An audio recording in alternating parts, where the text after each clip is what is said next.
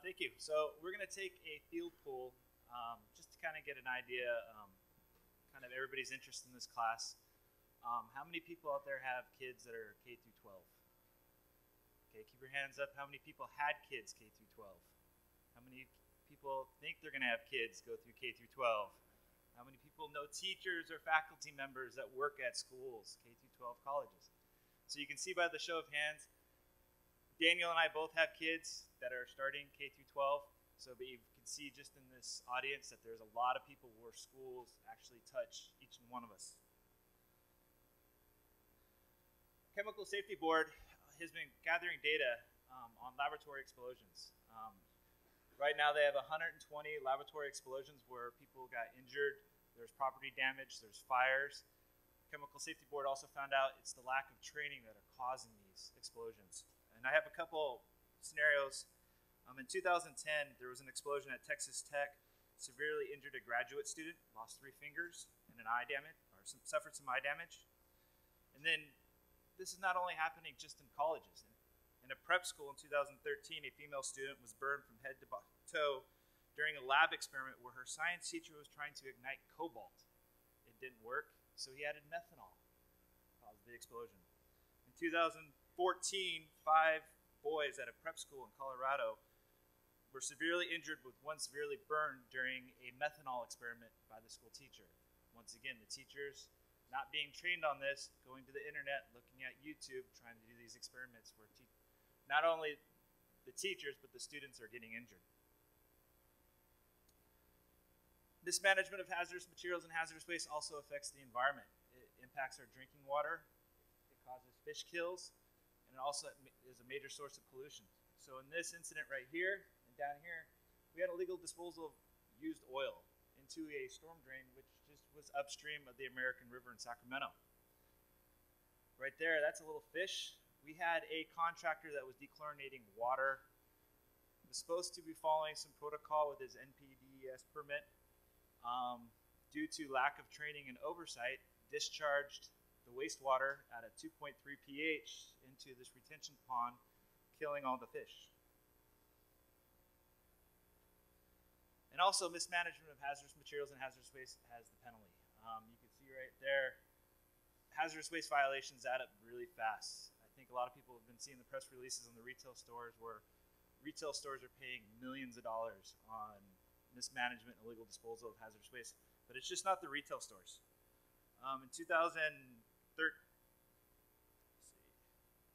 a school district in Riverside County paid a $2,500 fine for Hazardous Materials Business Plan and hazardous waste violations. Just this past year in Sacramento, another school district paid a $2,000 fine for Hazardous Materials Business Plan violations. And in 2011, a private college up in Northern California mismanaged some hazardous waste, disposed of illegally some hazardous waste, and also didn't implement their SBCC plan, and between cost and penalty paid a $200,000 fine. So schools have limited budgets.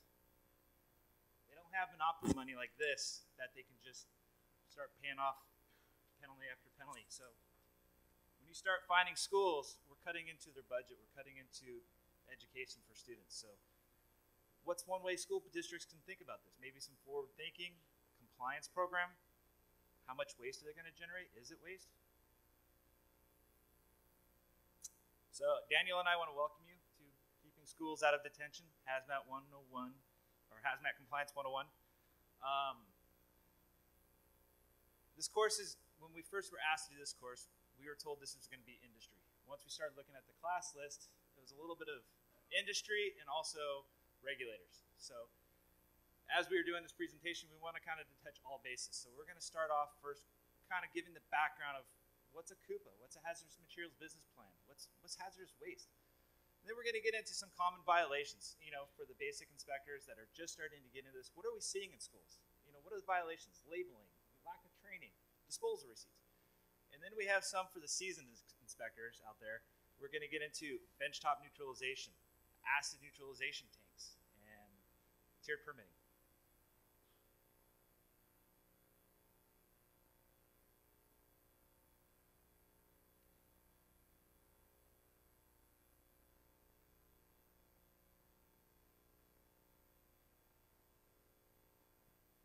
this is being videotaped, so sorry about that.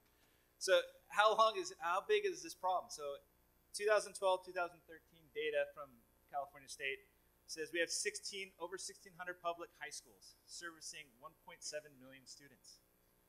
Just over 1,400 middle schools that serve just about 1 million students. And then we have 330 colleges and universities, and they service about 3 million students. So about a third of those are community colleges, over half are private colleges and universities, and under 10% are the UC and Cal State system. So like I said, what's a CUPA? So when we come into these school districts, when we say we're part of the CUPA, they kind of give us the deer in headlight look. Well, what's a CUPA? CUPA was implemented back in 1993. The first CUPAs were certified in 96. But our goals of CUPA are to achieve consistency. We unified the program for inspections, permits, and enforcement for hazardous materials and hazardous business.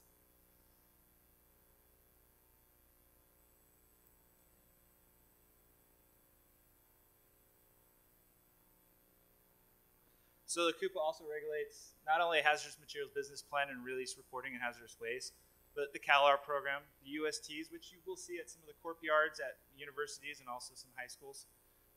Above ground tank, APSA, same thing. You might see some schools, definitely some colleges in the APSA program, and then the Uniform Fire Code. So Hazardous Materials Business Plan. This is a program that was intended to help public health, the environment, the EPICA right to know, community right to know. We're dealing with reportable quantities of hazardous materials, 55 gallons, 500 pounds, 200 cubic feet. So you say, what is a hazardous material? Well, right in Health and Safety Code, it tells us what a hazardous material is. Based on the quantity, concentration, or physical or chemical characteristics of a material that may present potential or significant harm to public health or the environment if released. So this also includes hazardous substances and hazardous waste. So how do you identify a hazardous material? Well, it's easy. Labels, STS, and list of list. I say it's easy, but a lot of times we do get arguments. Is this a hazardous material? Is sand a hazardous material? Take a look at the STS and the label. Something new with the HMPB program is electronic reporting, SIRS. All hazardous materials business plans now are electronically uploaded either through SIRS or like in Sacramento County, we have our own portal. So there's other CUPAs that have portals that electronically up this. This stores the data. So for all the school districts out there, find out what your county has. Do they have a portal? Do they go through SIRS? So the components of a hazardous materials business plan. The first thing is going to be the facility information. It's the business operator section, also the business activity section. The second part is going to be the hazardous materials inventory. That includes the inventory sheets, what's in reportable quantities, along with the site map, telling you where things are, where's the emergency evacuation area. And the last part would be the emergency response plan and actually employee training plans. So the second program we're going to talk about that we see at schools is hazardous waste. It is either a listed RCRA hazardous waste or a presumptive hazardous waste in Title 22 for non-RCRA waste, or it's going to be characteristic, so reactive. That means it undergoes a violent or explodes readily or undergoes a violent reaction. It's either corrosive, so it has a pH of 2 or less, or 12.5 or greater. It's ignitable, has a flash point of 140 degrees Fahrenheit or less, or is it toxic? It contains some metals that will fail the TCLA, the totals, or the STLC analysis, or it will fail a 96-hour aquatic bioassay, otherwise known as the fish kill test. So when you're making a waste determination, or when you are generating waste, there's 4 principles you got to figure out that you are required to do to make a waste determination. The first thing you're going to say is, do I have a waste here? Is it spent material? Is it going to be used for its intended purpose? If it's still good material, it's not a waste. But if you can't use it for its intended purpose, or if it's spent, it's a waste. The second part is the waste exempted. So an example of that would be excluded recyclable materials. Can it be recycled? No, it can't be recycled. So then you're going to go down to the third question. Is the waste listed? So is it federally listed as a RCRA waste? Or is it found in Appendix X in Title 22 as a presumptive waste for California? Then the final one, like in the last slide, is it a characteristic of hazardous waste? Is it toxic, corrosive, reactive, or ignitable? Also with hazardous waste, there's a lot of strict management practices, not only on the generator side, so at the point of generation, which would be the cradle, but you also have licensed hazardous waste haulers. You have disposal facilities called treatment, storage, and disposal facilities. So there's a common term out there called cradle to grave for hazardous waste. Also with hazardous waste, you have different statuses. Are you a large quantity generator or a conditionally exempt small quantity generator? So with that, it depends on how much you make or how much you generate. If you generate over 1,000 kilograms or 270 gallons a month, you're a large quantity generator. And you're held to things like biannual report, source reduction plan, detailed documented training. I mean, it has to be detailed. It has to be kept. Records have to be kept for 3 years. You also can only store your hazardous waste for 90 days. Or if you're conditionally exempt, you're generating less than 27 gallons a month. You get the option of taking it to a local household hazardous waste facility, if you make an appointment. So there's different requirements for large quantity, small quantity, and conditionally exempt small quantity.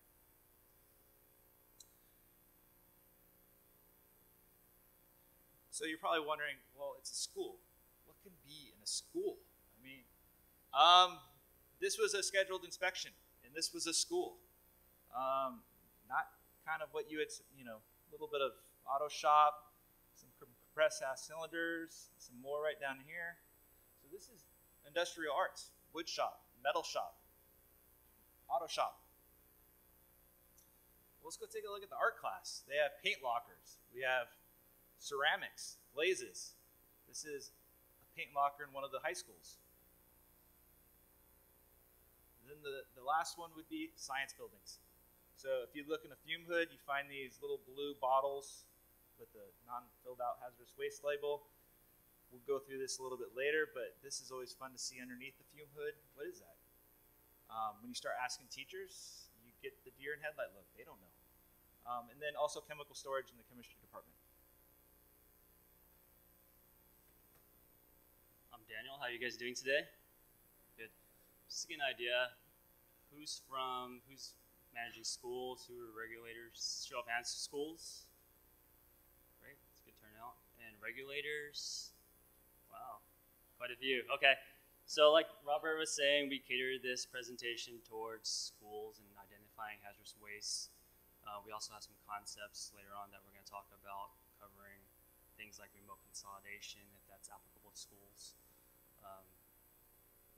Another one is benchtop treatment, as Robert alluded to, how that works, if schools are allowed to do it, who's doing it, what are the rules pertaining to it. So, as you can see from the slide, these are the classes, a quick overview of the classes that we're going to be covering.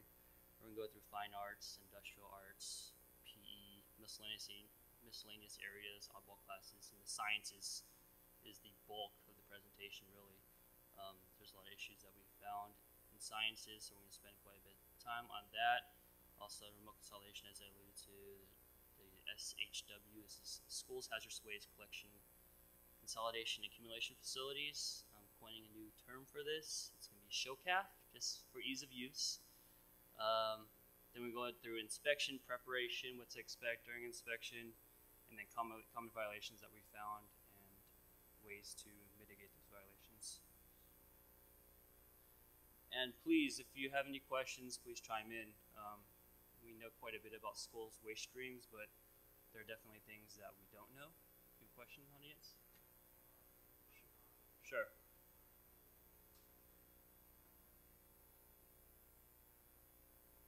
Yeah, so the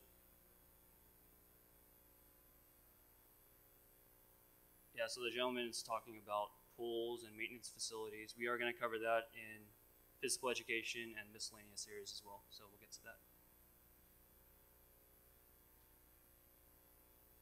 All right, first topic, fine arts. So what are common things you find in fine arts? A lot of paints, glazes potentially, paints being a majority of the waste that they may generate.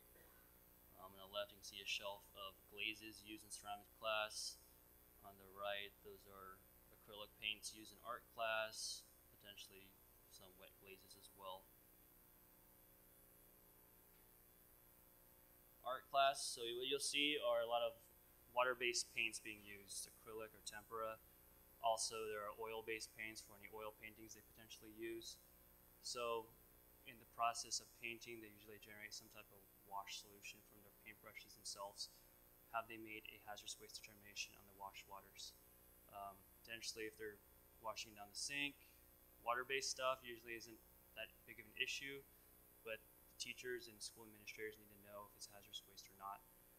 The oil-based stuff, sometimes they use solvents. The soap and water don't usually work for those paintbrushes, so they use solvents. And solvents usually have a high flash point or some issue with toxicity. So they need to make a waste determination on any wash solutions that are being poured down the drain. Most of the time when we ask those questions, they say it's non-toxic, the paint's non-toxic, look at the bottle, it says non-toxic, and that may be the case, but they need to know why it's non-toxic. They need to make that waste determination. And waste determination is something we're going to be hammering throughout the presentation. Is it a waste? Is it a hazardous waste? And as Robert talked about, there's criteria for determining if it's hazardous waste.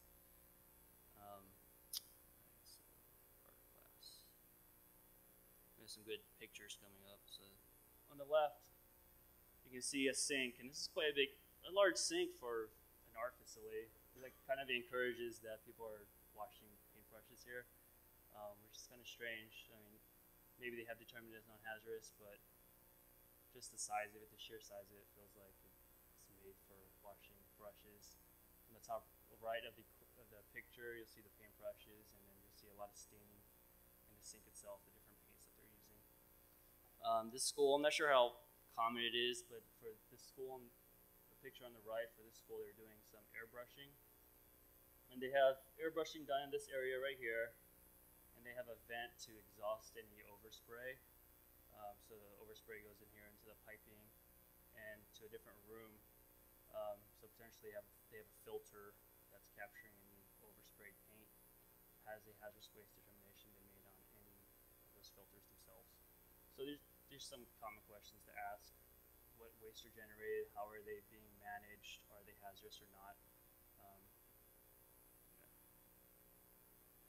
Yes, sir. The ones we've seen are water-based as well. I don't think any of them are oil-based, but the ones that we've seen so far, water-based. But like I said, it may be non-hazardous. That probably is the case, but they need to know that it is non-hazardous and be able to document and prove that it's not. Just something to ask them. One other thing that's interesting about this school is when we looked at the paints, it actually said the person must have a respirator. So that we were thinking this is what the system was set up for, is that they don't have to have the respirator with this system set up. But that was one of the things when we were looking at the paint, it actually says wear a respirator. And we didn't observe any respirators in that room, so that's a safety issue for sure. Yes. So the question is what tests they would recommend for it. A test isn't required to be done. They can look at SDSs and make that determination using generated knowledge. That works. If they want to go above and beyond, they can potentially do a CAM 17 test if there's any metals in the paint that's being used. If they want to go further, they can do the 96-hour fish bioassay test as well. And sometimes if you're using flammable paints, ignitability, so just like body shops where they have the spray booths, you're going to look at ignitability. I mean, is the metal, is there a potential this metal has heavy metals in it? Not sure. You got to look at the metals. But the same thing with this, with spray paints and stuff. These are flammable paints, so you're going to want to look at ignitability. And like Daniel was saying, they can use generator knowledge. It's all based on what you're seeing out there. To tell, if someone came to me and says it doesn't contain heavy metals, it's going to say, well, where did you get that from? Did you get that from an SDS, or did you actually do analytical on it? So it's kind of, you got to use your judgment when you're out there. Take a look at what they have, what they're saying. They might be highly competent, and other things they might just be shooting at the hip, but that's your decision out there to make as an inspector. Yes, sir.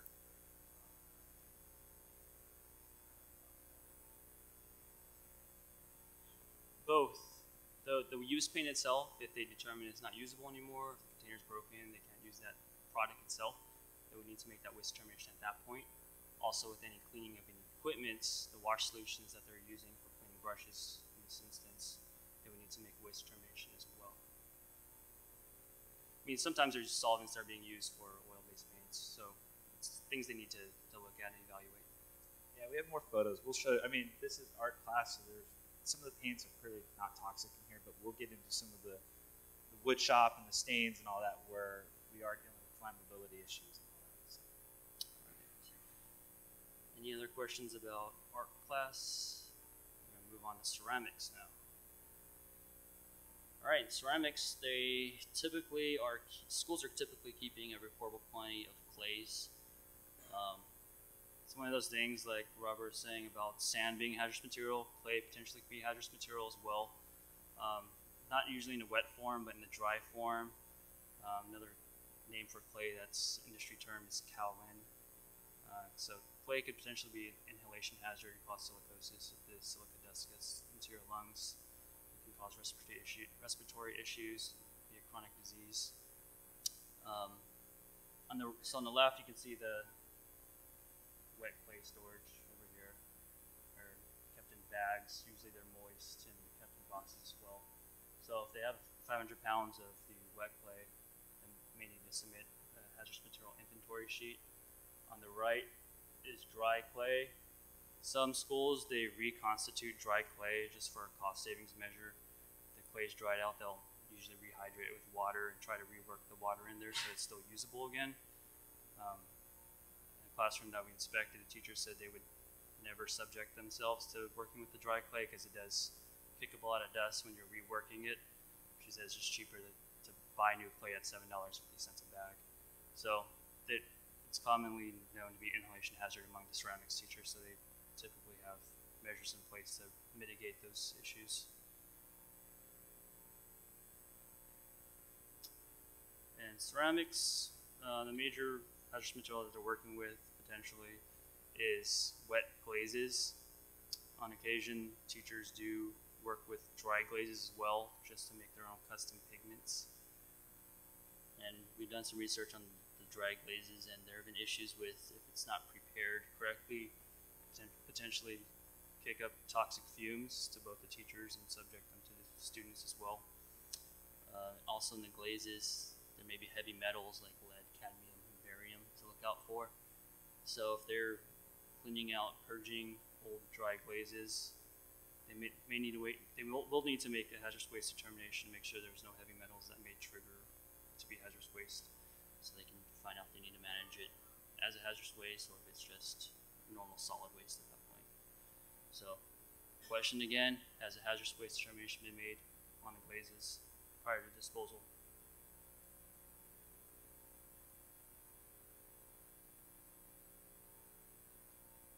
Sorry, having some issues with this remote.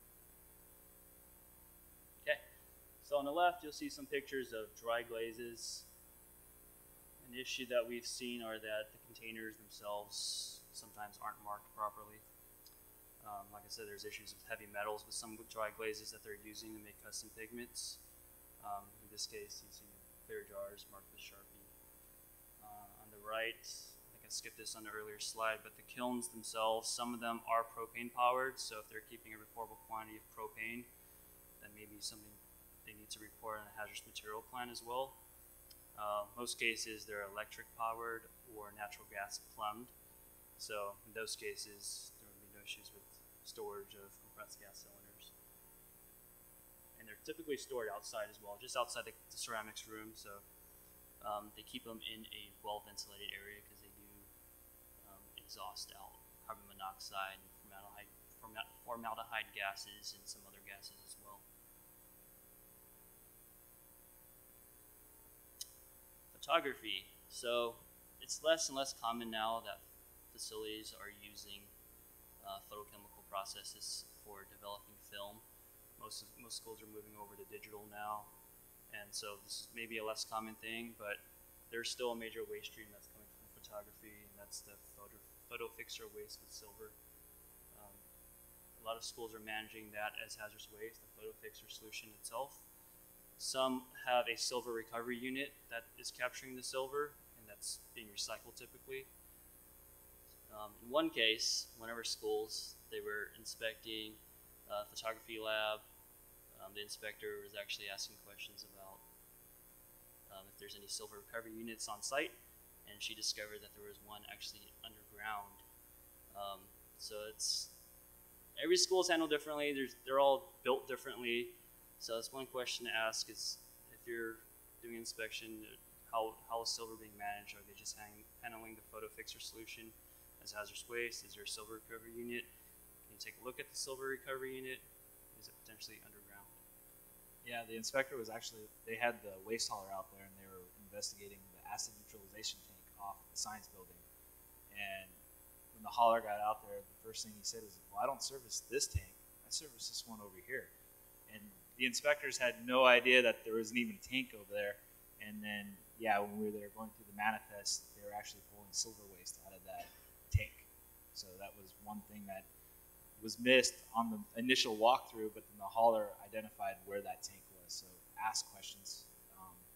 If they don't have an accumulation container, or if you start seeing manifest for something, but they don't have a tank or container that you saw, just start asking questions. Any other questions? Any questions about photography? Pretty cut and dry. Question?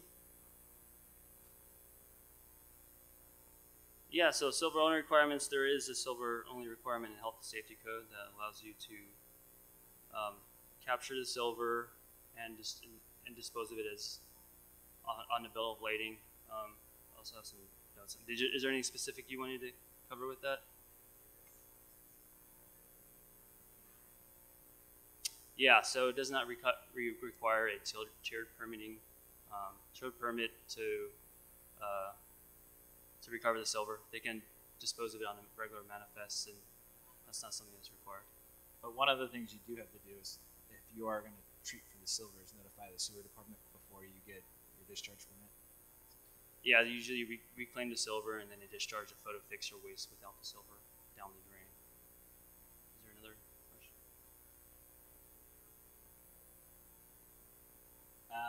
Well, this just recently happened.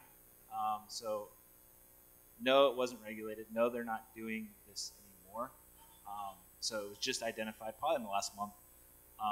They've gone over to digital now and actually don't use that tank. So I'm not 100% sure what actually is going forward after that. It was just something literally, as we were finalizing this presentation, the inspector came over and gave us a story and told us all about this. So. And they were managing the photo fixer waste that was in that underground tank as a hazardous waste. So they knew it was hazardous waste and they were getting picked up. But like Robert was saying, they no longer do that process anymore. Yes, sir. Typically, I see poly containers, and that's I only had seen them in poly containers. I've never seen them in all containers, so there may be compatibility issues with metal itself. Yeah, every inspection I've seen with photo waste, it's actually been poly containers. Potentially, yeah. Yeah. As long as it's a closed container, hazardous waste label. Yeah. So on the left, there's a photo lab, which is a dark room that's being used. That's where they do the photo processing itself. On the right, there's developer, and then photo fixer waste, photo fixer solution with silver. Those are both new products. Okay, so the next class in fine arts that we're going to talk about is theater. The major hazardous material kept in theater are the paints.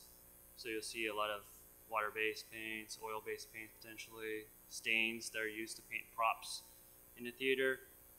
Also aerosol cans are something you need to look out for as well to do when they do any type of spot painting of smaller projects. Question to ask is, how are they managing the non-empty aerosol cans? So it's aerosol cans with potentially some product in it that maybe damaged, the nozzle maybe have broken off or something. And also paint-related materials, thinners, brushes. How are they managing those?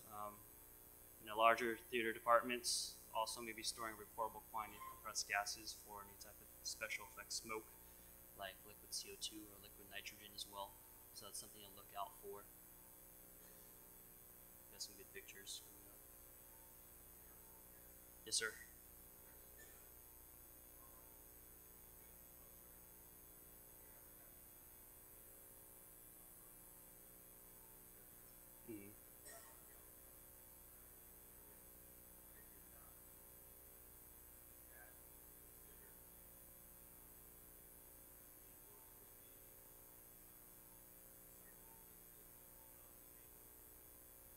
talking about non-empty with product still in there, or empty?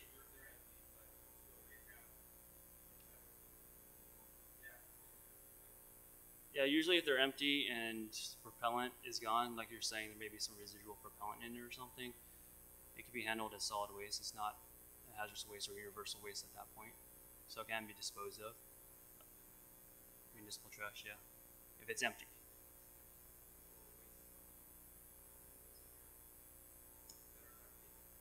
Okay.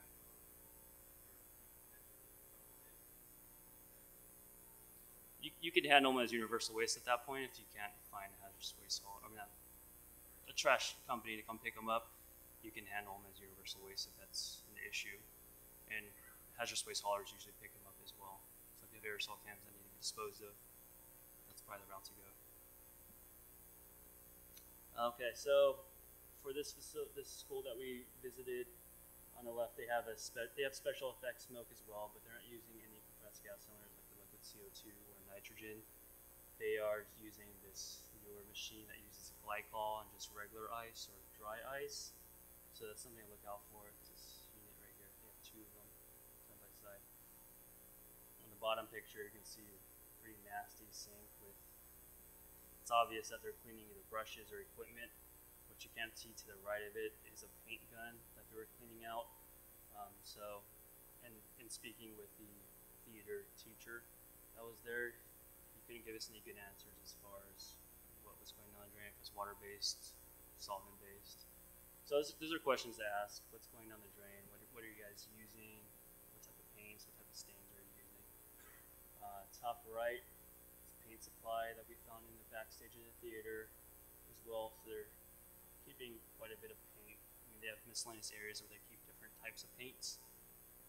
This school had an issue with, well, they corrected it now, but they had an issue with, because they accepted donated paints from parents in the past, so that parents would just give them everything, anything and everything, and so they couldn't manage it properly. They couldn't tell what was usable, what's not usable.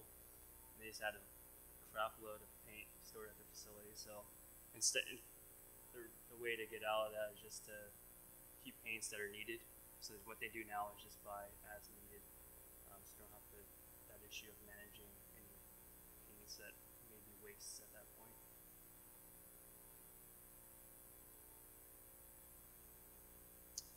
All right, so industrial arts. We'll talk about the auto shop, metal shop, wood shop, carpentry, that type of deal, construction as well. You see a picture on the left. There's a lot of compressed gas cylinders at this particular metal shop. Issues we've seen are open containers with oil. On the right is a cart that obviously had some oil on it prior to it raining. So you can see a nice milky sheen on the top.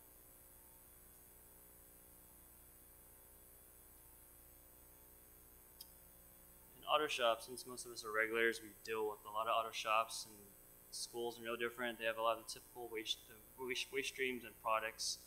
So you're going to look at oils, antifreezes, used oil, used antifreezes, oil filters. So if you're managing school, double check the auto shop, make sure if there's any reportable quantities that are kept there, that they're being reported properly on hazardous material inventory sheets. Question to ask is, how are those wastes being managed? Are they kept in a closed container, labeled properly, disposed of within the proper accumulation time limit? Are there disposal receipts being kept at the school for inspector review? Also, brake rotor grinding. It's the same deal with auto shops. Has a waste determination been made on any brake rotor grindings? A lot of the auto shops that we run across are doing that procedure as well, and we'll touch more on that in the next slide in metal shop. So metal shop, does it have a reportable quantity of any compressed gases or lubricating oils?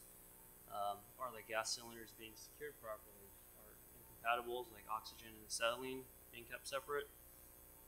And the same deal. They do a lot of CNC. They may do a lot of CNC work or metal working with lathes, so they're creating metal dusts. DTSC has a definition of scrap metal. It's anything that's less than 100 microns or micrometers. does not meet that definition of a scrap metal. And those metal grindings potentially may have heavy metals segregate out from them, so lead, barium, potentially could be coming out from their waste stream. So a waste determination needs to be made on metal grindings as well. And DTSC made that definition of scrap metal back in 1999, and they excluded any finely divided metals. So any type of powdery consistency, we need to look at those waste streams and make sure that there is no issues with metals toxicity. Yes, question?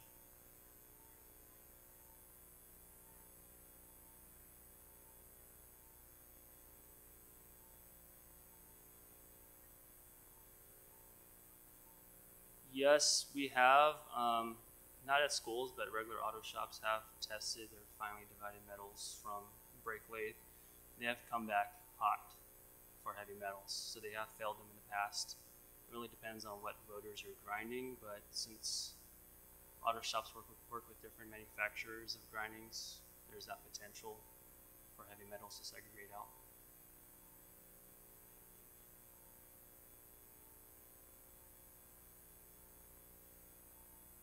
So the question was, does the state exempt brake rotor grindings?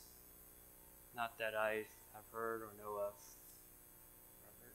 No, I mean, if it's under that 100 micro, then and if it also contains heavy metals, the last I've heard, it's considered a hazardous waste. I mean, if there's something new, that would be something we would like to know. But has anyone else heard of any exemption for brake rotor grindings?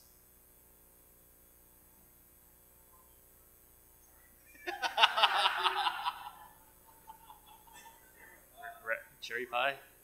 Raspberry pie?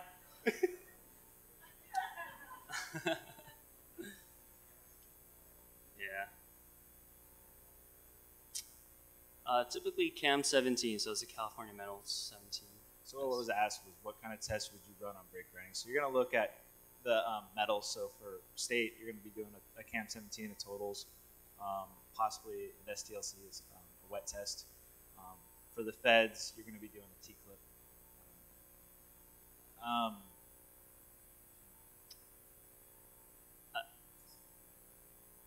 Yeah, the sieve test would probably capture the finely divided metals from that sample.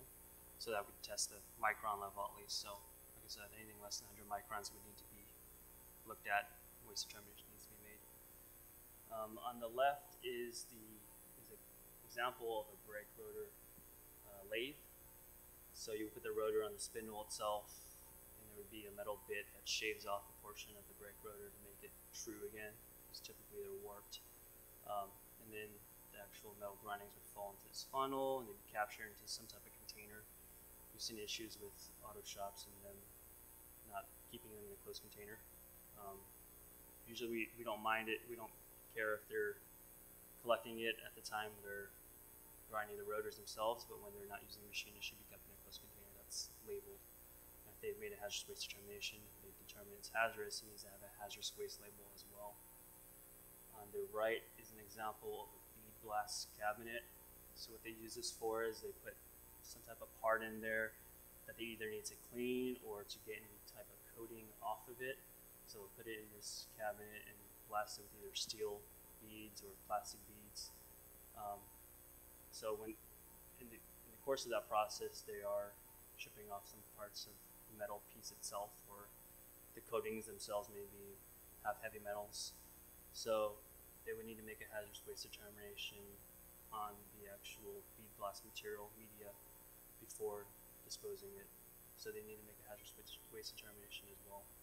It's in-process equipment, so they can keep on using it. It's not determined to be a waste until they decide that the bead blast media is no longer effective. Any questions about that?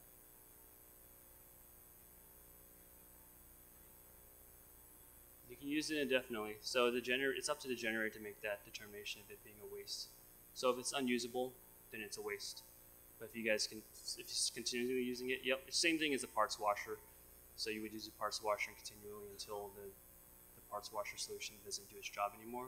Then it's a waste, and then you need to make a hazardous waste determination after that. So just like that 4-prong question, you're still using it. So Is it a waste? No. Still being used for its intended purpose. Yeah. Well, I mean, you can't. No, you got to be using it there. You can't. I mean, if it's still being used and can be used for its intended purposes, then it's not a waste. What we don't want to start seeing is, well, we can't use it, but they can use it over there, because now you're getting chemicals. Yeah, you.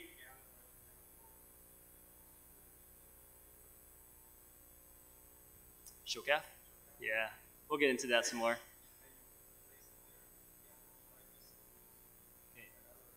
The problem you're going to start getting into, and this is where the retail stores kind of got in trouble at the beginning too, is, well, we're not going to use it here, but we're going to give it to this facility over here, which is going to use it. Well, if you dump it over there and half of the stuff they use, the other half is just waste, you've now just kind of got rid of your waste at a non-permitted facility.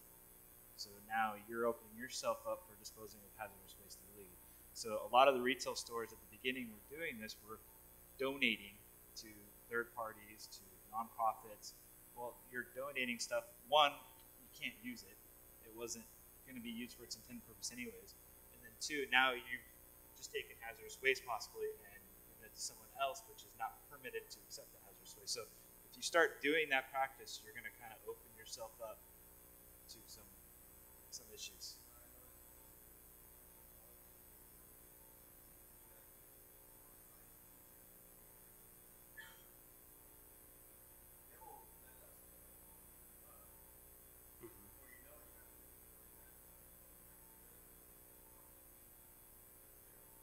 That's one of those things you're gonna have to be a little careful with, because it's happened before where, you know, you don't want to start pricing off your waste, thinking that they're going to use it down the road, but if you give it to them, they don't use it at all, and now it's a hazardous waste. Why didn't you make that waste determination back at your school? You just pass that waste determination down the road. You just kind of kick the can down the road. So when you start doing that, you really have to be careful that you're not getting rid of hazardous waste. Yeah, it's a good idea to make sure that it's still a usable product and be 100% sure that it is usable. Yes, sir.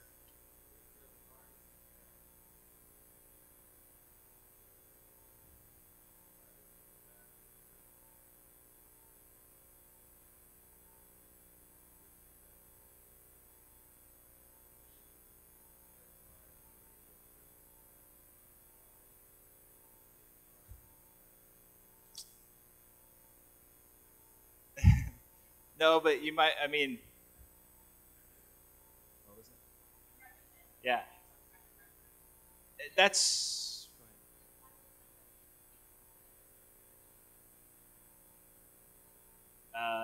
It's been out there. It's happened. No, it's happened. It's happened. But that's correct.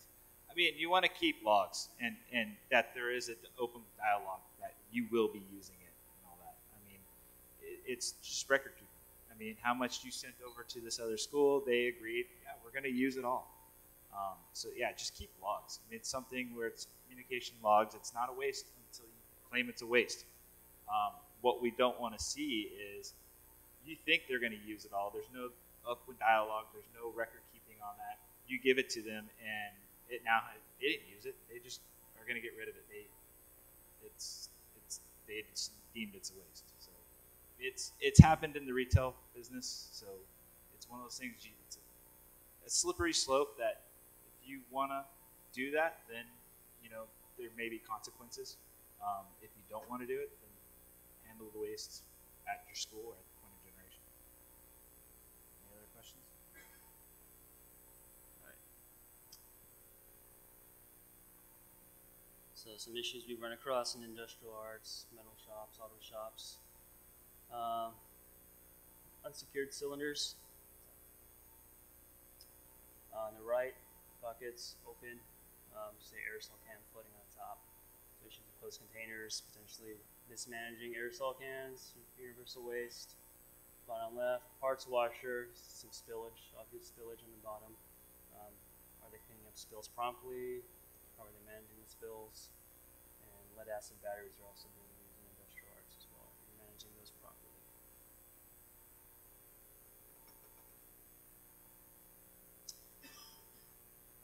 wood shop, carpentry.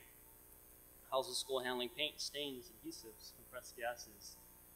In this particular school where this photo was taken, the teacher would spray stains on sheds that they're building or guitars.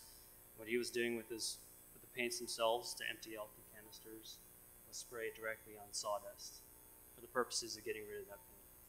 So, has he made a waste determination on the stains that he's using? Maybe not for water-based stuff, but for stains that are oil-based. There's potential for illegal treatment at that point. So the reason he was spraying to the sawdust was to evaporate the vapors, and then he would use it either as ground cover, he said, for the rest of the school, or dispose of it in trash. So, to ask questions, lots of questions. Yes?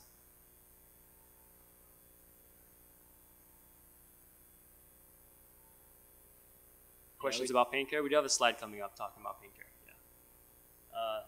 Middle picture, example of some stains that they're using. And on our right, this is an interesting situation. They actually fabricated their own paint booth. It's hard to see, it's behind this forklift. They make guitars and they stain them, so they sell them, and they get the donated profits for the school to do other projects. They're using a box fan back here, regular box fan, household box fan, and they put a filter on the front of it to capture any overspray. So potentially they're generating hazardous waste. They need to make a waste determination on that filter itself. So uncommon stuff you run across. Every school's handled differently. Teachers come up with their own creative solutions on how to handle hazardous waste potentially. So the take-home message is ask a lot of questions. Potentially, yes. They may need an air quality permit. Yes, sir. Yeah. We've seen rags as well being used to apply stains, and same thing. They need to make a waste determination on that as well. Some miscellaneous classes that we don't have time to cover in detail, but bike shops. A lot of the bike shops are using disc brakes now. They're using hydraulic oils. So if they're draining any hydraulic oils from lines, they may be generating hazardous waste as well. Medical, dental, amalgam waste with mercury, medical oxygens, nitrous oxides, sterilizing solutions like glutaraldehyde or OPA. Cosmetology generates potentially hazardous waste, and a lot of our schools, most of our presentations cater towards schools, but we also cover a lot of vocational things as well, cosmetology schools or college campuses and that may have these materials. Engineering, compressed gases, lubricants. Yeah, at some of the colleges, like Sac State, that we inspect, they made a race car. So engineering was building race cars. So they had fuels, they had oils, they had compressed gases. So some of the newer classes are construction. They're making tough sheds.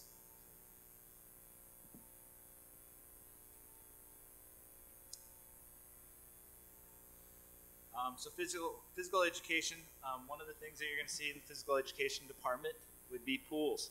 Do they have reportable quantities of pool chemicals, muriatic acid, sodium hypochlorite, or do they have an outside source come in and just maintain the pool? So no chemicals are stored on site, but they have a company or maintenance people come back from the corp yard and actually do stuff, remove the chemicals, so nothing is stored on site.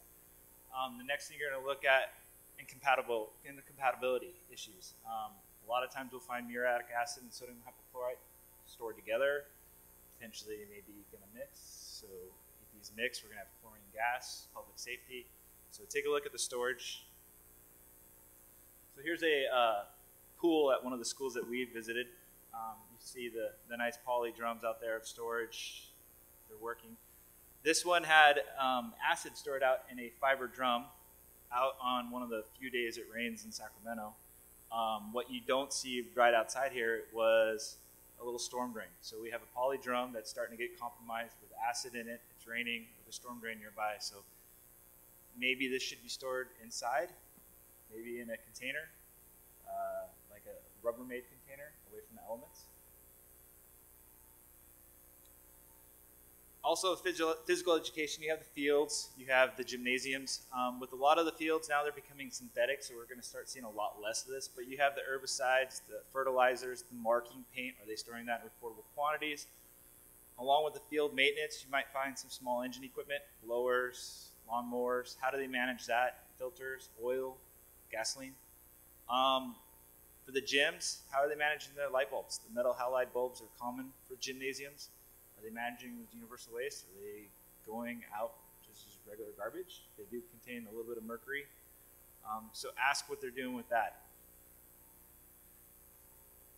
So a lot of the places that we found the marking paint, they are storing them in 5-gallon buckets. They're usually a lot more than 55 gallons on site. Even with the synthetic fields, we've been finding marking paint above reportable quantities. You also have pallets of fertilizer and then small equipment. Custodial prep areas. What you'll find in the custodial areas usually is fluorescent bulbs, hopefully managed as universal waste and not in a garbage can. One of the things you might find, they're kind of getting away from it, but look at the snack bars, is the CO2.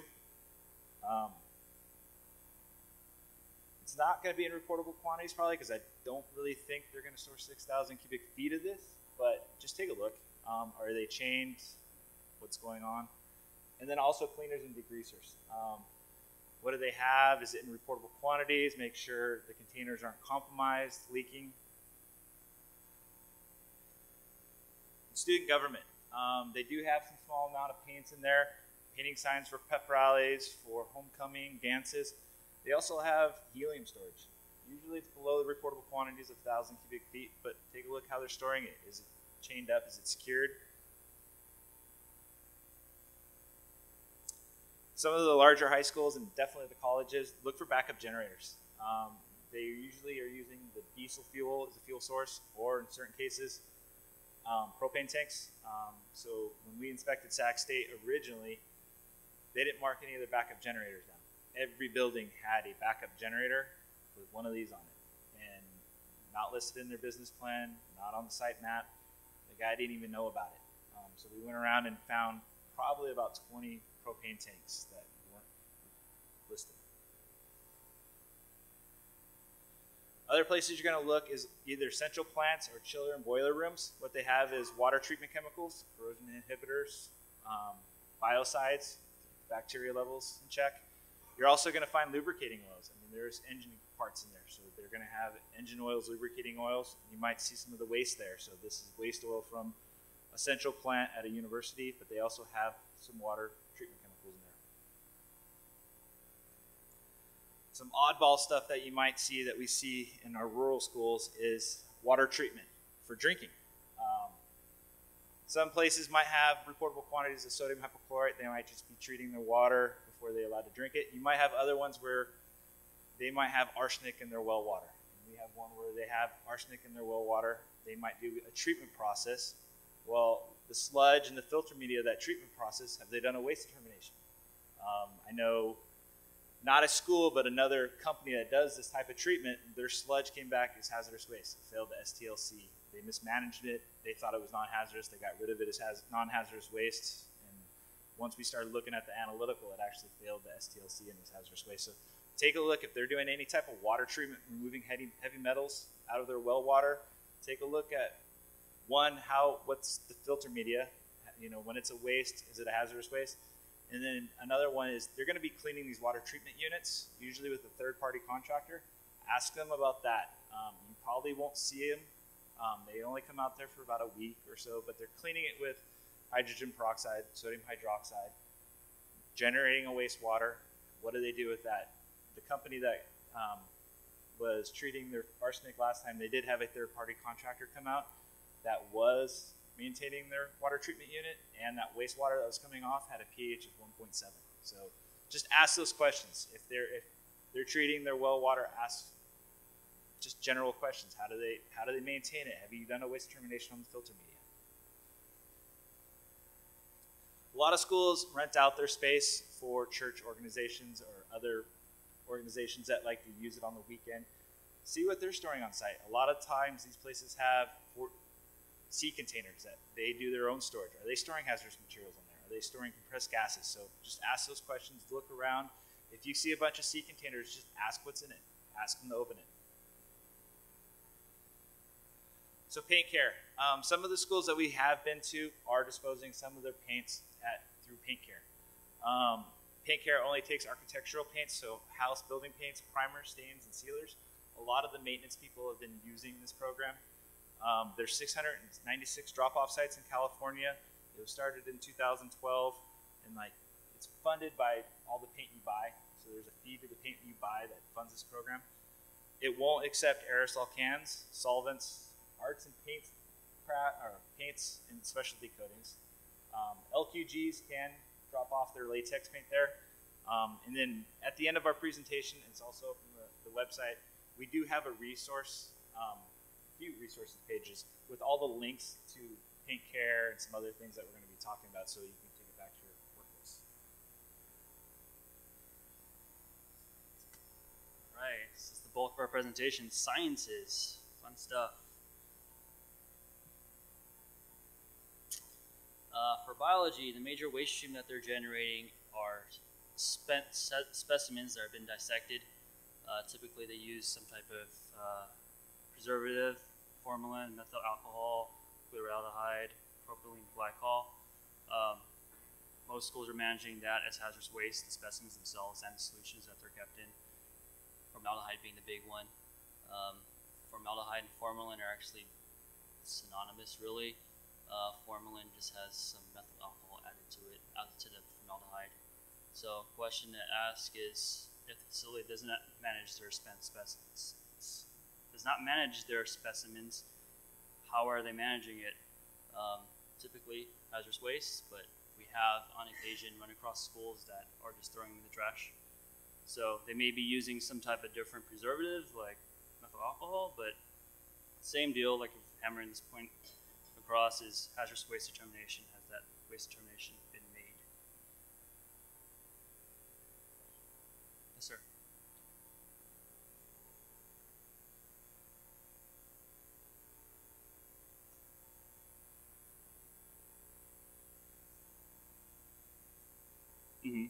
Directly into the sink? Okay.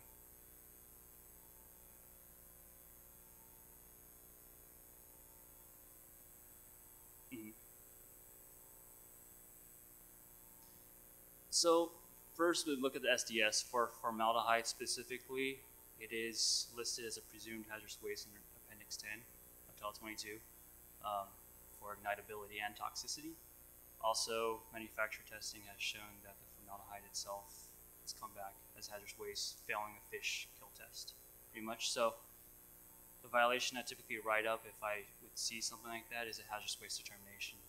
Unless you're going to take a sample and test for that and show that it's toxic, the next best thing is hazardous waste determination and have them describe why they know it's not hazardous waste. Because at the point of generation is that specimen is being used to dissect. Once you're done with it, that is the point of generation, not after you wash it all off. Yeah, so prior to any type of treatment, they would need to make the waste determination. Yes, sir.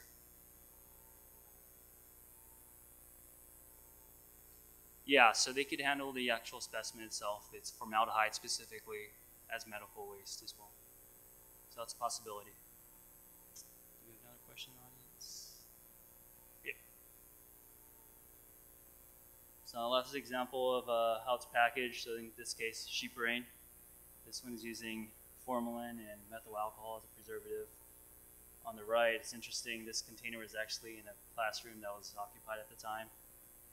They are hurting for space at school, so sometimes they'll keep hazardous waste containers with the students in the school itself. And so it's a safety issue. It's not something that is under our authority as CUPA inspectors, but it's a consideration they need to make as a school administrator to keep that stuff away. Is there? Yes, sir.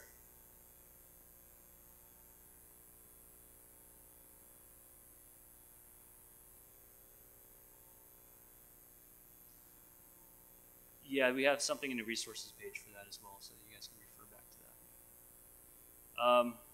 Anyone from Santa Clara County in the audience? Great.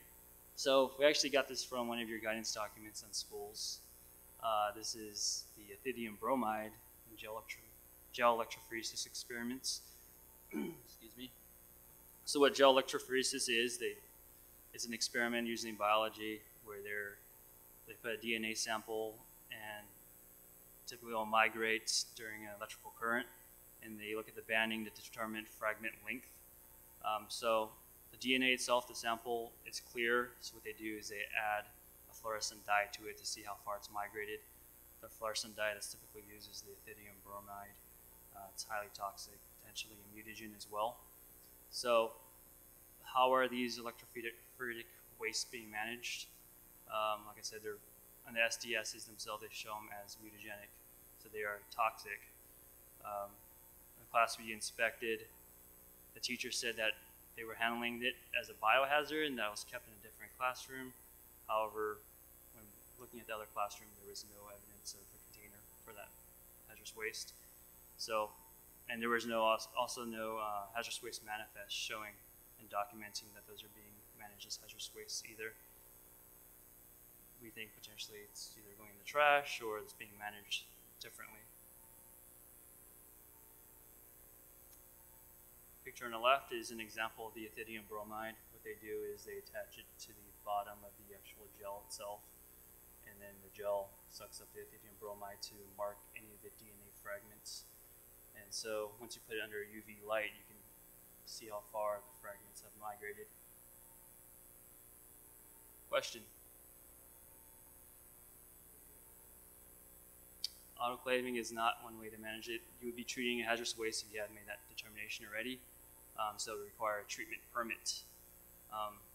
Typically, you would send it off as hazardous waste and have a TSDF manage it there. Yes. This isn't one of the waste streams that would be covered under medical waste. That I know of, at least, unless someone else has any experience with it. Nothing, right? All right, in chemistry. So teachers typically keep their chemicals and reagents for long periods of time, decades in some cases.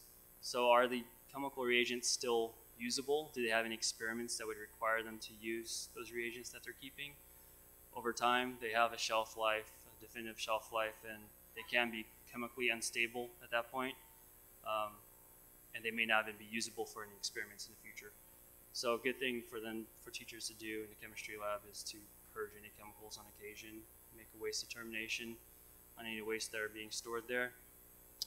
Are the reagents being stored properly? A lot of issues we see are chemicals not being kept in closed containers, not being labeled properly, incompatibles aren't being kept separate. So same thing, hazardous waste determination. Is the chemical listed? Is it characteristic? Is it ignitable, toxic? Also, how are any metal-bearing wastes being managed? A lot of schools generate metal-bearing waste, and it's a good question to ask is, if it's metal-bearing, how are they managing it? Are they doing any type of benchtop treatment? Are they mitigating the metals that are in there? The one thing about getting rid of your reagents is, when we were inspecting one of the universities in Sacramento, one of the stories the chemistry department told us is they had a professor that liked to stockpile his reagents and his chemicals underneath the sink.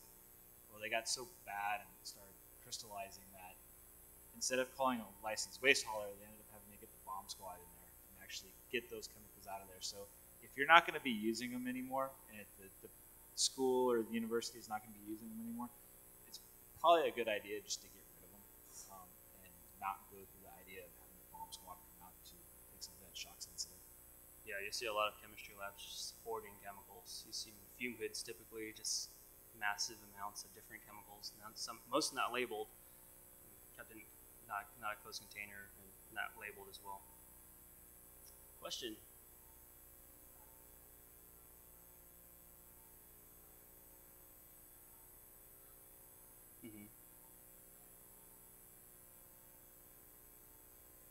So episodic generation, LPG, right?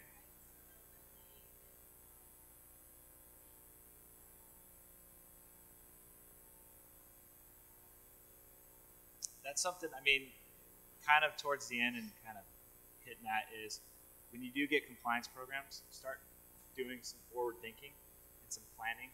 So if you know there's some chemicals or some experiments that you're going to be doing, try to plan ahead so that potentially you don't have one just giant cleanup at the end of the year where you become an episodic LPG spaced over some time and stuff like that. So part of the compliance program is forward thinking. What are we going to be doing? Can we clean this out? Set up different times so that we kind of can stay into that LQG status and stay in the SQG status. So especially with high schools too, for budgeting, just what kind of experiments are we going to be running?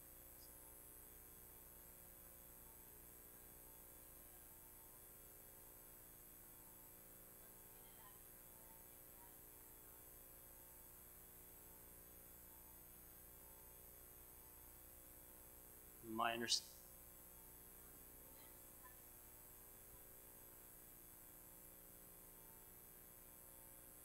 That's something you're going to want to talk to your local CUPA.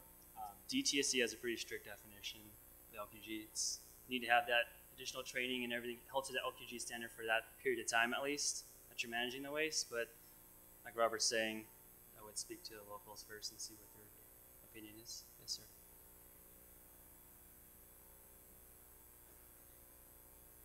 We have a slide on that too, so we will get to that. Yeah, not much. So, question is, are they being properly trained on management of chemicals? Do they have any written procedures to follow? So one of the things we run across is that they don't get much training, so it's really left up to the teachers to come up with their own creative solutions on how to handle hazardous wastes. Yes, it is a requirement, yes, that they receive the training on proper hazardous waste management, but like I said, that's not been the case for a lot of high schools that we run across. So that's definitely one of the high points. One of the points we want to get across is that training needs to be done. And another issue is in the second point here, chemical reagents that are purchased through Ward Science or Flint Scientific is that they publish their own disposal methods, and a lot of teachers are following these methods to a T.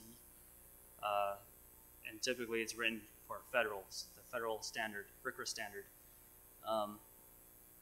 Granted, they do, in the manuals, they talk about making sure that it's applicable to the locals as well, that they're following the local rules, but that's probably not the case.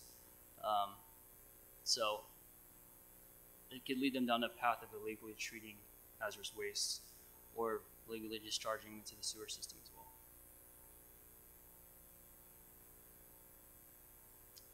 So we had this slide earlier on left.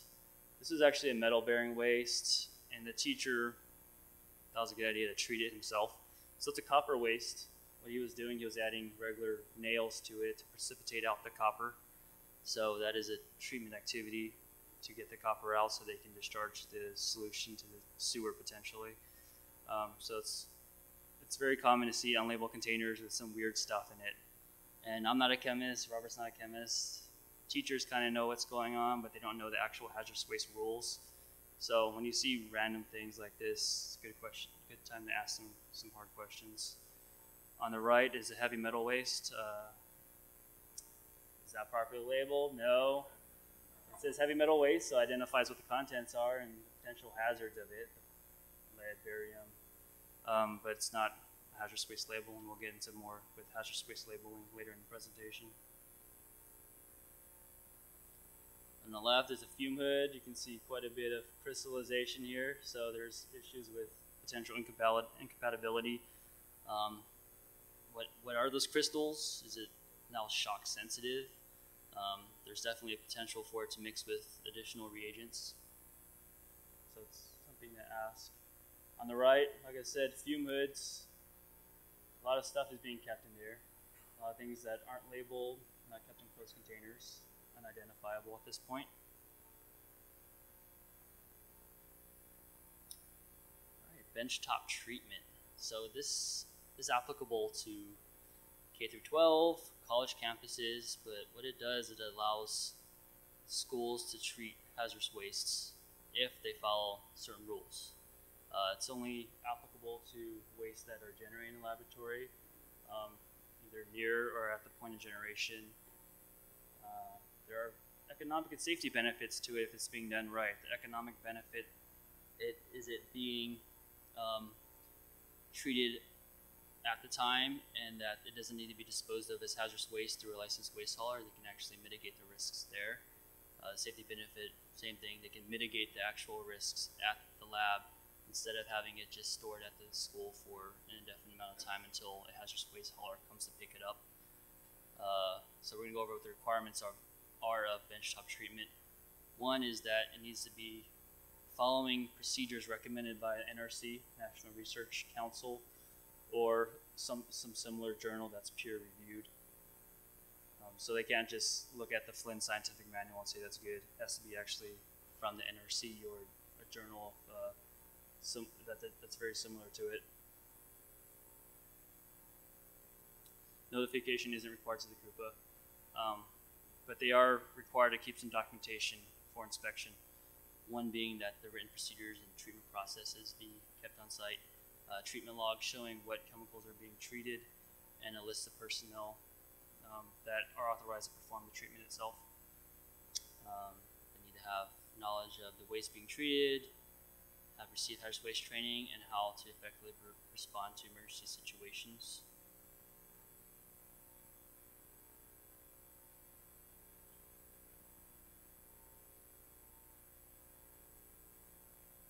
Students should not be doing this. I would recommend the teachers or someone that has knowledge and know-how on this process. No, notification is not required. They just need to be doing it right. So when the inspector does come, they'll be asking these questions of what they have on site, the training requirements, the treatment logs, that type of deal. Yes, sir. Yeah, there are volume limits. Next slide, we're going to talk about some of the volume limits. Like I said, hazardous waste must be treated near a location it was generated and within 10 days of generating that hazardous waste. Training records on hazardous waste treatment and personnel that are authorized to do the treatment have to be maintained for a minimum of 3 years. And the residuals and effluent that are potentially going to be discharged to the sewer system must be managed in accordance with local law. So it's probably a great idea to notify the POTW that's going to be going to get their okay to discharge those effluents. Yes.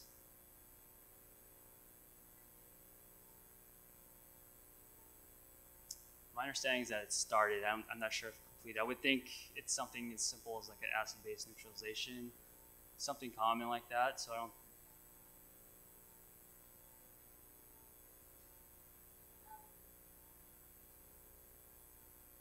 I looked the NRC document that talks about the procedures on how to do it. It's only 10 pages of like a 200-page manual, and I don't remember anything that required a longer process other than like immediate treatment at that point to mitigate the hazard. So I don't think so, but from my understanding, they started within that 10 days.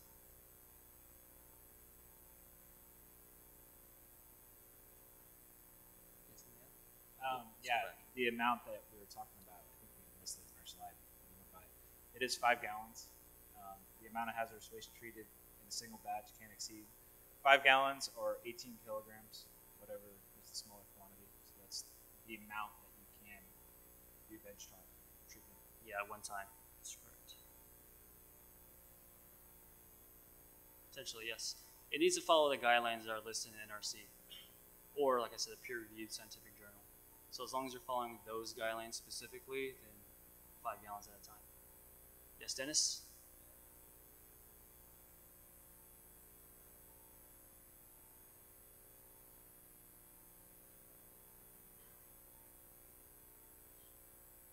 There was another question, yes.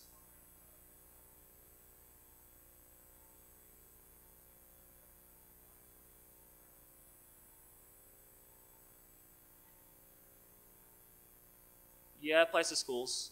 It does apply to schools, and UCLA and Cal, they have their benchtop treatment procedures listed on their websites, and they have the training and everything being done. And like I said, on the website, they have it listed out what the proper procedures are, who's authorized to do that treatment. So yes, it is applicable to schools as well, not just the biotech industry or clinical labs.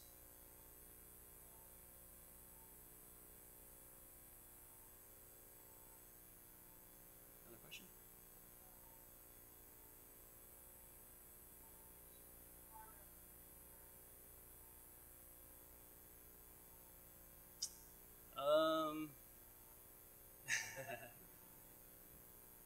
would say I wouldn't encourage that, but if the teacher is aware of it and they know what's going on, then I mean, what you're going to want to look is for the training. I mean, does the teacher know what they're doing? Is it part of the instruction?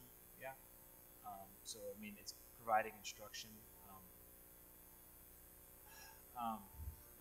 Yeah, it's part of the lesson. So, but what you want to look to is the training. That this is not something that's the teacher just kind of going off on a whim. He's actually following the procedures that he's supposed to be doing, but it's part of the lesson. This is all schools, colleges, campuses as well.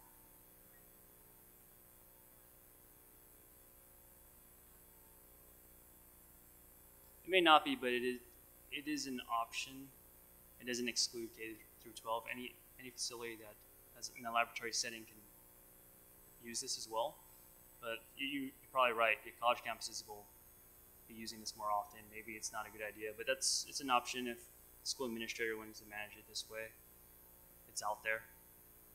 So we figure we share that with even K through 12 schools.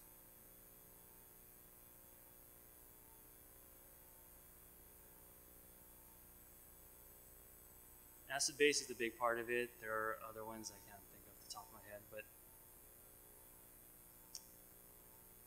no, that's not an authorized treatment method on there, I don't think.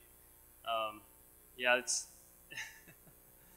like I said, the document is prudent practices in the laboratory handling and disposal of chemicals. It's like a 1995 document. Like I said, it's a 200-page manual on like safety training, laboratory safety and everything, but it does have the 10 pages that talks about treatment, authorized treatment procedures. And it's in the resources page as well if you guys want to reference that, the actual document. Yes, sir.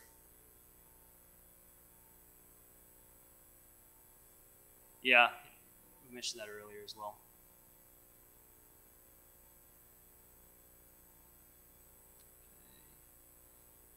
Okay. All right, after benchtop treatment, we're talking about acid neutralization tanks.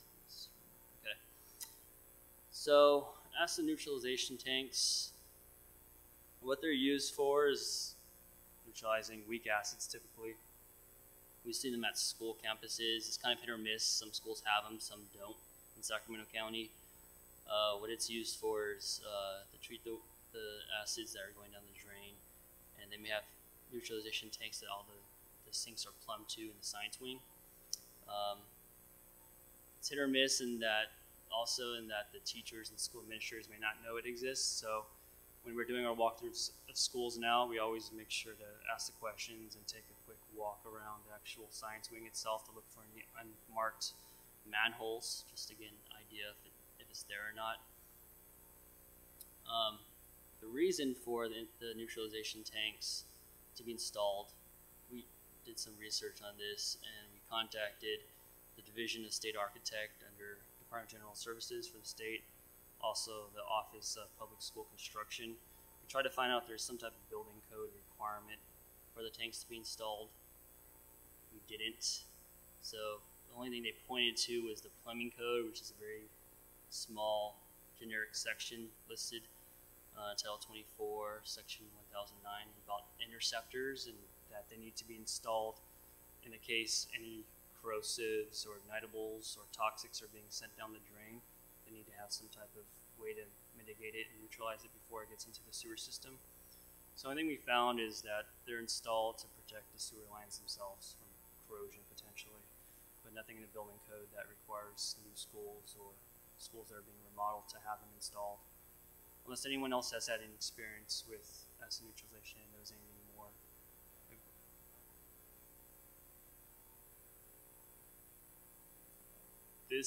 We have some good pictures to show you. This is not that at all. This is actually an underground below grade tank, usually about 50 gallons total, but we'll get to some pictures.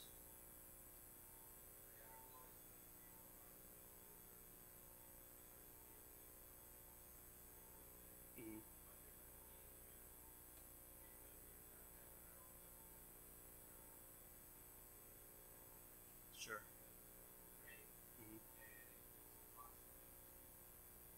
Maintenance, right? Yeah, to maintain them. The limestone chips, yeah.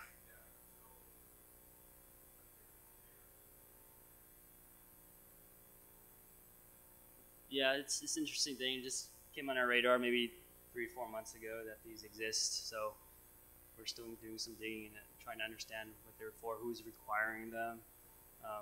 But we have some photos as well to kind of go over the process.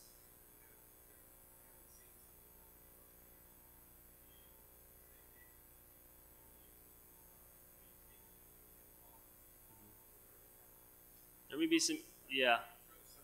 There may be some issues with illegal treatment, and if it's hazardous waste below grade, it may need monitoring and leak detection as well. But this is what we're going to go over right now. So the way they work is that they use limestone chips to neutralize acids, probably weaker acids, not stronger acids, prior to being discharged to the sewer system, just like I said, to protect the sewer itself.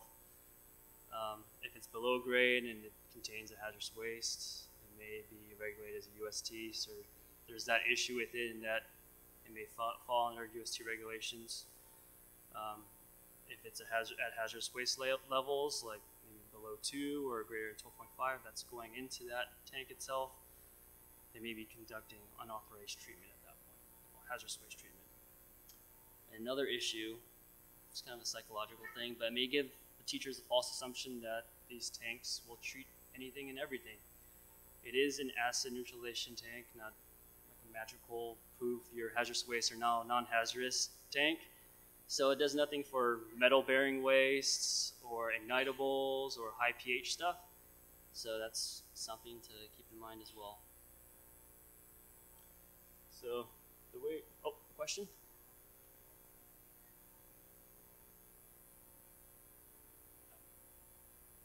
Nothing in Sac County. Not in Sac County, but as soon as you ask that, a bunch of hands bumped up. So, but potentially, so maybe a good idea for these schools to get away from them, just to not. Has anybody else seen these handled as USTs? Right. Go ahead, sir.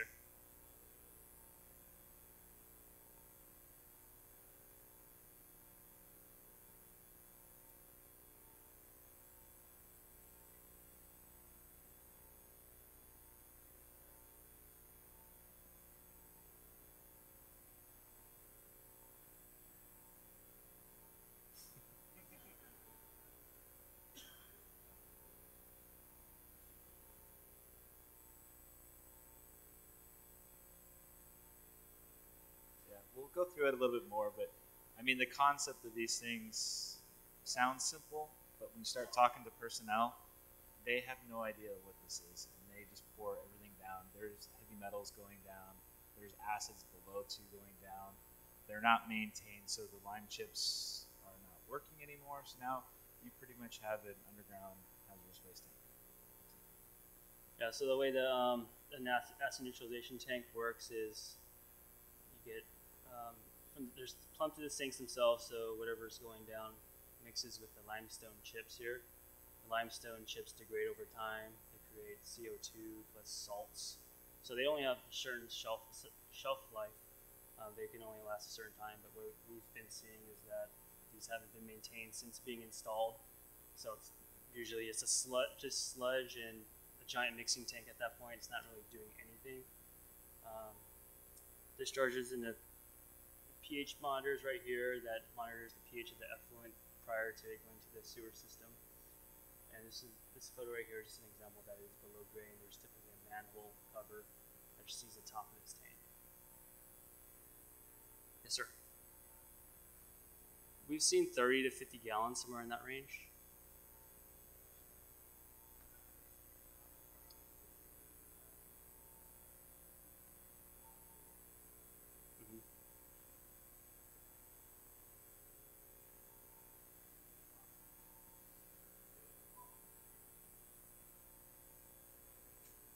Gotcha. That's interesting, because doing the research, we asked ours, and we asked our locals, and they said they're not looking at them. They're not even looking at it.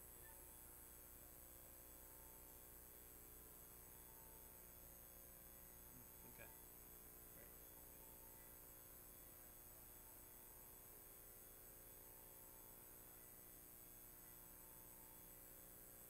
Great. Well, yeah, teachers. I mean, it's fine if they're neutralizing weak acids around below 2, but teachers don't know what the tank's for. They don't know it exists, so there's just that potential for them to be treating hazardous waste at that point. I mean, we talked about the one that we were looking at, and then all of a sudden we were identified of the silver tank that they were pouring the silver waste. So the faculty just doesn't know, and that's part of the education process that we were telling them. Okay, so we don't have much time, so we're going to skip some slides to get to some different topics. So that's neutralization tank sounds, I think I described it enough. But this is an example of the acid neutralization tank and the manhole and the access. So you can see the limestone chips down here. It's below grade typically. So a common thing we run across are schools wanting to collect hazardous waste from their different schools and bring it back to a corporation yard. Corporation yards where they usually keep all their construction materials, their fleet vehicles and everything. They want to go to different schools, pick it up, and then bring it back to this one centralized location. So they take from the courtyard, go to school A, B, C, and then bring it right back. Is this allowed under remote consolidation? No, it is not. Remote consolidation is only for facilities that are remotely consolidating hazardous waste from facilities that aren't staffed or occupied. Schools are staffed and occupied almost year-round, so that would not work. The provision is for cell tower sites or utility companies typically.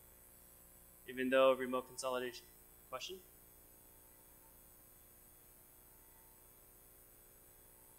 Okay, perfect. Nice. That's good to know. That's good to know. Breaking news, that's right. There you go. Even though they can't do... Gotcha. Yes, sir.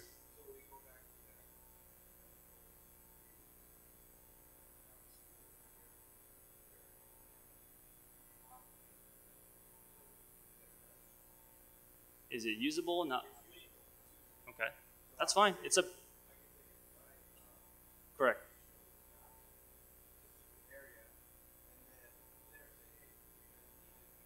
If it's not a waste, it's a product at that point, you can transport it. There's no issues with hazardous waste regulations. They don't kick in at all.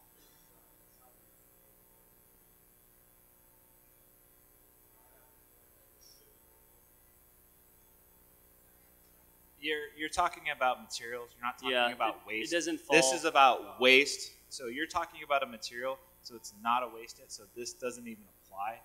So with materials, you're just, as long as you're complying with DOT regulations on transporting it, you're fine.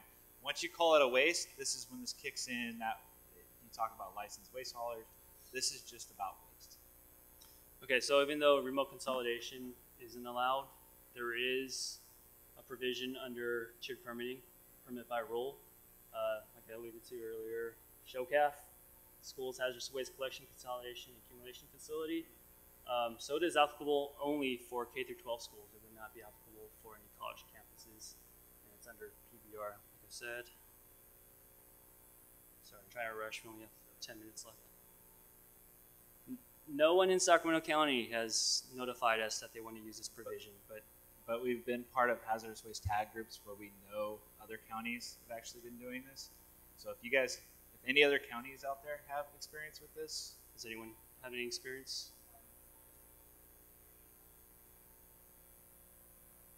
Yeah. Okay. Great. Contra Costa, Santa Clara was another one that told us about this. So we're just, we've done enough, gone through and kind of researched it, so we're throwing it out there. But yeah, if you guys have done this or find other acid neutralization tanks, just speak up. Yeah, let us know. So the benefits of using this provision: decreased risk of student exposure. You're getting rid of the hazardous waste. You're not keeping it at the school itself and bring it to a centralized location, so it's away from students. Cost savings in that you're not disposing of smaller containers of hazardous waste at that point. You're consolidating it at one location, which decreases the fees typically for hazardous waste hauler. And space savings. Schools are crunched for space, and so in getting rid of the hazardous waste from that location, they're able to open up more space for other materials. Drawback: additional training, increased liability of actually transporting the hazardous waste on roadways and storing it somewhere else, and additional notification under PBR. And if you guys have dealt with PBR, there's a lot of things that go into it. So it's not an easy process to go under the SHOCAF. So there's more regulations kick in. So the requirements are notification. You need to have a detailed description of how the waste is managed, both at the school and the SHOCAF. Certification of financial responsibility. So you need to have a closure plan in place even prior to opening that facility, the SHOCAF, showing that you have the funds necessary to close the facility. Yes. Potentially, yeah. Yes, there is that potential, yes. There would be a generator at that point. It can be on a campus. There's no restrictions on that. So it doesn't have to be a courtyard. They can either find maybe a larger high school campus or a different facility. Yes.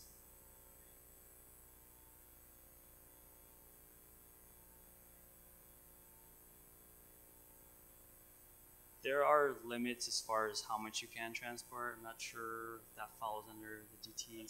It'll fall under DTSC. So I don't have the amounts right off that in hand, but you have to follow, unless you get, a lot of times with remote site consolidations, the utilities will get actually a variance from DTSC where they can transport more waste than is authorized, but you have to follow transportation laws when you're doing this on transporting that. You just can't start throwing 55-gallon drums in the back of the pickup, driving it from one school to the courtyard. Yeah. Now that pickup truck is technically acting as a licensed waste hauler, unless you have a variance and you're allowed to do that.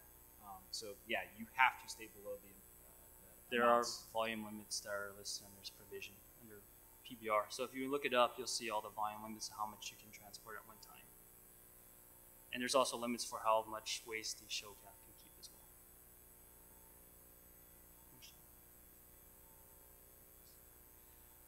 All right, some additional requirements. Phase 1, environmental site assessments required within 1 year. Maintain a hazardous waste inventory, operating log describing what wastes are coming in, how much is coming in to the SHOCAF. The contributing schools must be CSQGs. So if they are above that 27 gallons a month and they're an SQG, they can't contribute their waste to the SHOCAF. Like I said, there's volume limits on transportation and storage. Does anyone want any figures as far as how much? 135 gallons per transport is what I've seen. And it looks like container sizes can't be more than 5 gallons as well. So you can have up to 135 gallons, but each container size must be 5 gallons or less.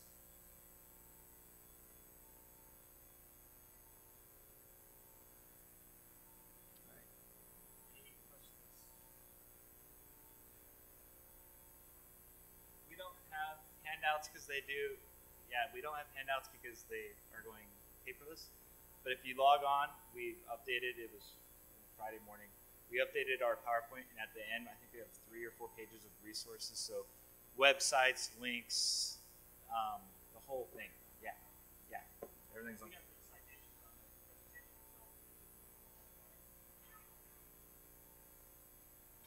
So now we're going to go through what to expect during an inspection. CUPA inspectors will be coming out doing a walkthrough. What we're going to look at is how you manage your hazardous waste in containers, tanks, labeling standards for hazmat, haz waste, emergency response equipment, spill management, and one thing we like to do on our inspections is take a lot more photos. It helps with return to compliance photos. This is what it looked like during the inspection. This is what it looked like after the inspection. So you'll see here we have a discharged fire extinguisher during one of our inspections. Also, decon stations, probably not the best spot for recycling. So during the inspection, what you're going to do is you're going to do a hazardous materials business plan review. Usually we do that back at the office, and then what we'll do is look at what they have on site to see, do they have everything listed? Is everything in the site map? Is the names in the emergency response plan correct? You're going to look for training records for the teachers and any faculty members that are associated with the hazmat, haz waste. Yes?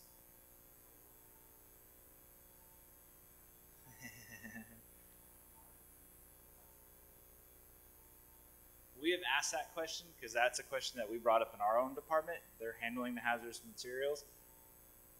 Not 100% sure, but I'm thinking that OSHA looks at them. I mean, I don't know. I don't know the answer.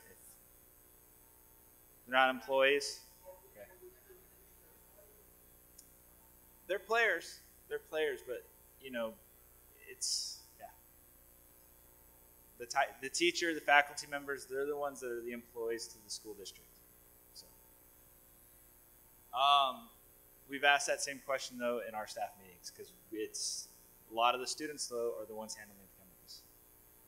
Hazardous waste disposal documentation. Look for receipts. Do they have it? Have they maintained it for 3 years? And any waste determinations, analytical. So the first one, broken glass. This is contaminated chemistry glass. They ship it off on a hazardous waste manifest. It shouldn't be labeled just with a 8.5 by 11 piece of paper saying broken glass. Also another one for disposal, specimens, and waste oil. So what's supposed to be on a hazardous waste label? It's supposed to say hazardous waste. You're supposed to have the generator's name, address, the contents, physical state, the hazards associated, is it flammable, toxic, corrosive, and also the accumulation start date. So how about the hazardous materials that you find unlabeled? If you look and do an acid corrosive thing, you might find an acid thing that's not labeled. Well, they have to label this within 10 days or it becomes a waste.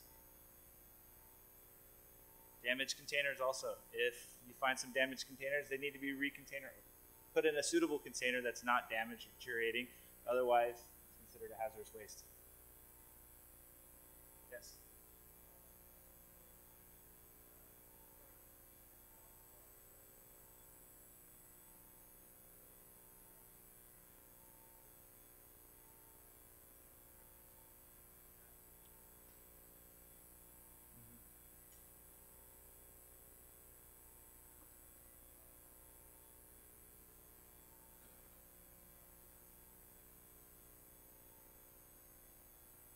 The chemistry department is a big culprit in this. If you go look in there, definitely also look under the sinks.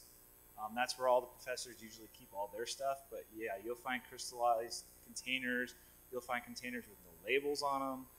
I've found incompatibles in the same bin together. So, I mean, you really find a lot of things in the chemistry departments. Open hazardous waste containers needs to be kept closed if not adding or removing waste. Hazardous waste training, hazmat training. So initial and annual training records must be kept for 3 years for HazCom through Title 19 and Health and Safety Code. This is for the Hazardous Materials Business Plan program.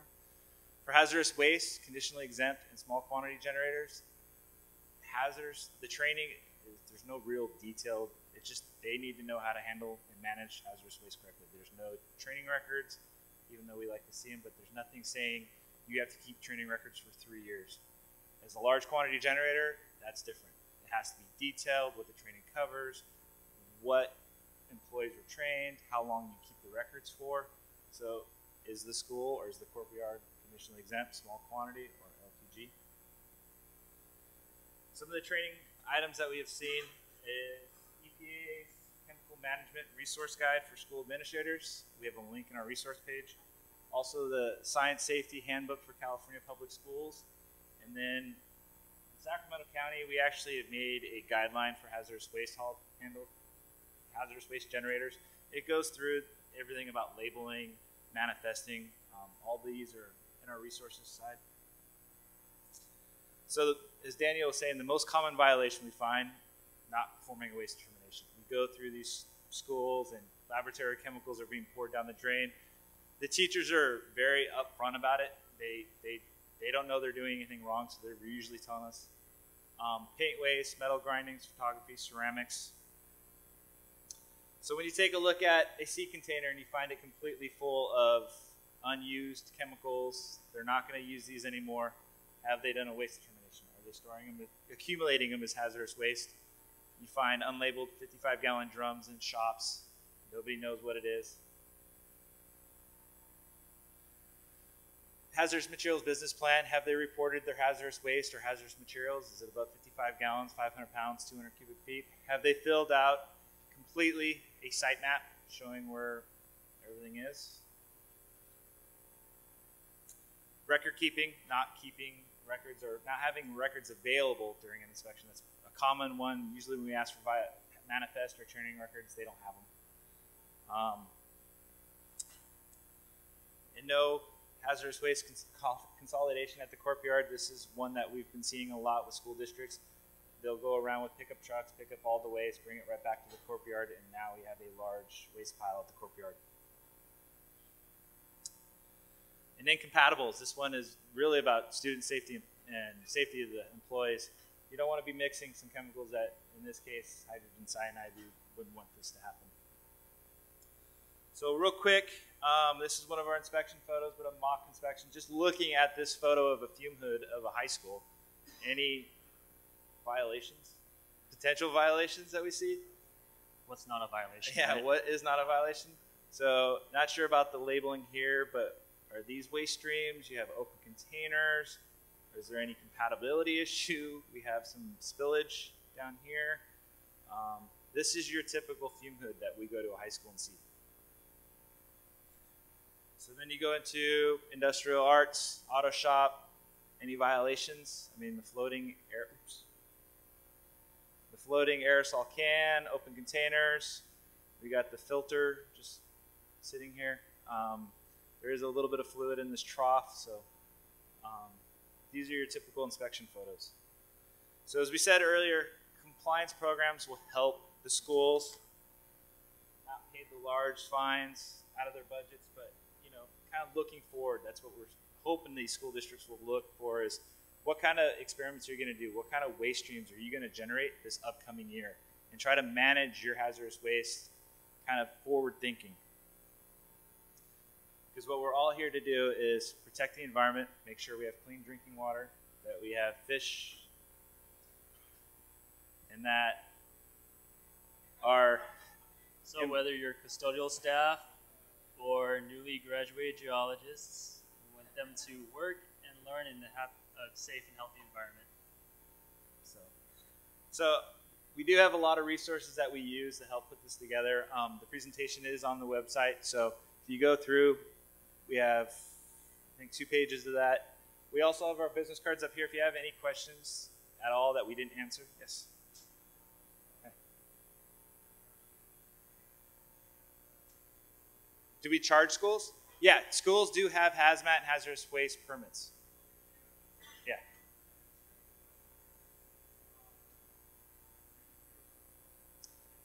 Well, like we said earlier, we have done enforcement on one school district in our county, and it was a business plan violation.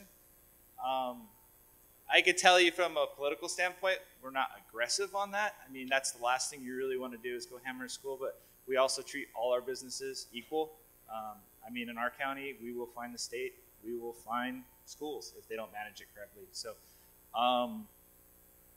with some of these photos, they have been put on our enforcement list to look at, because we are seeing illegal disposal of hazardous waste. So yeah, we will do enforcement if it comes down to it.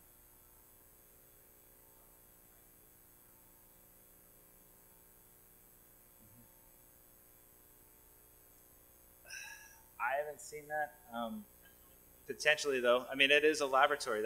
And we've seen that at other laboratories. So it is. I mean, they are a laboratory. I mean, it's a small laboratory, but it's still a waste. Yes.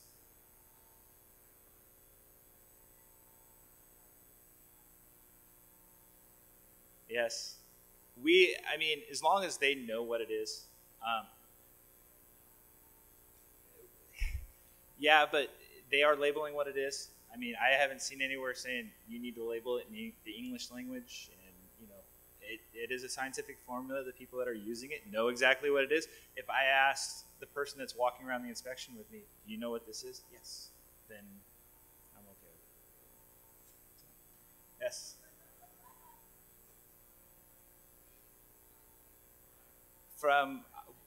We're part of I used to be part of our IR team, and we did have an explosives lab in our county, and the guy had scientific formulas on everything, and he was an honest bad guy because he told us that everything was labeled scientific formula.